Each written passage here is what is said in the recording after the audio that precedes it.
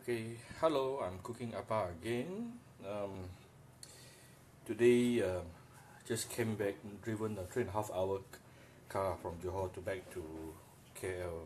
So many people before this asked me how I actually steam my rice.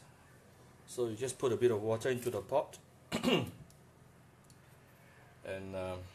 this is my rice.